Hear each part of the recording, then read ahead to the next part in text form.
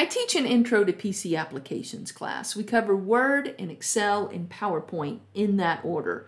When we get to PowerPoint, one of the assignments that I require of my students is a presentation on a topic that we covered in Word or Excel. Now, I already have a list of these topics and I randomly assign them to the students. So keep watching and I'll show you how I do this in Excel. It's really cool. In my spreadsheet, I have a couple of columns already set up. I have my student name, and then I have the assigned topic that I'm going to randomly assign. In another worksheet, I have the list of topics here. Now, I have named this range for the topics. If I select this range, you'll see in my named box, it's called assigned. I like to use a named range within a formula sometimes. It's just a little bit easier. So back in my class spreadsheet, notice I have this blank column right here. So in order to be able to set up our formula where we can randomly assign a topic, I need a column that's going to have some random numbers. And I can do this with the random function in Excel. So all I'm going to do is type in equal rand, and that returns a random number. And I'm just going to open, close parentheses, and it'll assign a random number. It doesn't have to be within a particular range. And I am going to copy this down. Okay, so that's the first thing that we need to do. Okay, so now to actually randomly assign a topic, I'm going to use a couple of formulas that are going to be nested. The index formula and the Rank.EQ. I will start with index, and that returns a value or reference of the cell at the intersection of a particular row and column. So basically what is going to happen here is index is going to look over here in this random column and rank these numbers. Open parentheses. Now I'm using this one right here where we're looking for a reference. This is the reference to what I want indexed. And I want my topics indexed. Now remember, I gave that range a name, and I named it assigned. So if I start typing in assigned, it shows me my named ranges. It's right there, and I can just double click on it, and it puts it into my formula. Now, the formula that I'm going to nest into the index formula is Rank.EQ. Now that returns the rank of a number in a list of numbers. So what's the number that I want to input here? Well, that's going to be this random number that I already have here in column B2. So I'm going to reference B2. Now where is the range that I want ranked? And that is this range right here, B2 through B22 for this example. I'm going to close parentheses and then do my final close parentheses, and this is what my formula will look like. So now I'm just going to go ahead and copy this down. Uh-oh, what happened with the formula here? We have some duplicates. Let's go back and take a look at this formula. So one of the things that I forgot to do is right here for my range, B2 through B22, I want to make this an absolute formula, so I need dollar signs in front of the row and the column reference. And on my keyboard, I'm just going to hit F4, and it automatically does that. Come over here to B2, and it does that. Okay, now let me go ahead and copy this down again. Now I'm not going to see any duplicates.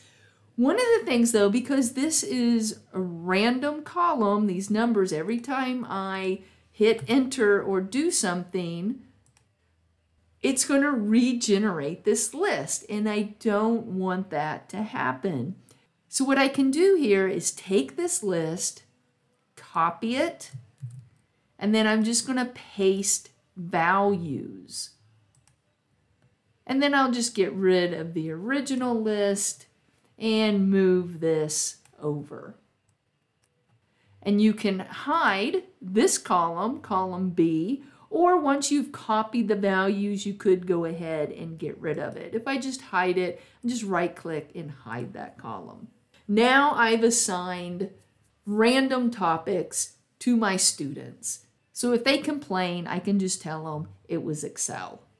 So that was pretty cool to do, but you know what's even more cool is if you record this as a macro and then do this in front of the students. They really get a kick out of this.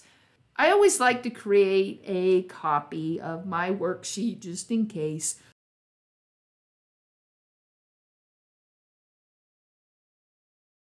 So what you want to do is record all of your steps.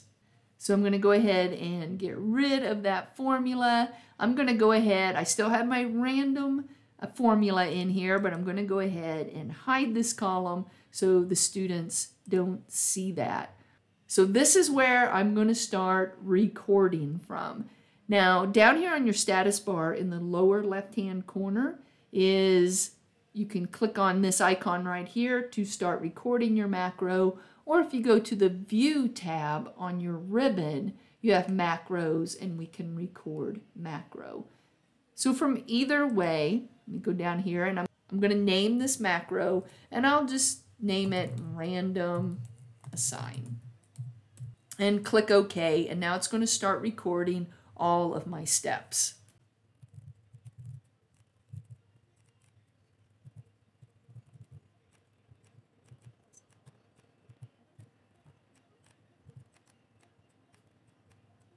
Now once I've gone through all the steps, I'm going to go ahead and stop recording. And now let's test this out. Let me get rid of what I have here. I'm going to start in cell C2.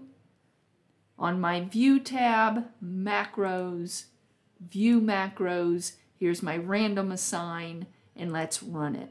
And even if you make some mistakes when you're recording the macro, that's okay. I would keep going ahead with what you were doing. Simply make those corrections, keep going. Because when the macro runs, it runs so quickly that you don't even see all those mistakes happen. Here's something that's even more cool. We have cool and even more cool. So I have hiding over here. Here's an image. So, you know, I always tell my students, this is like drawing a name from a hat. So I'm going to assign the macro to this image. So if I right click on this image, assign macro, I'm going to click on my macro here and OK.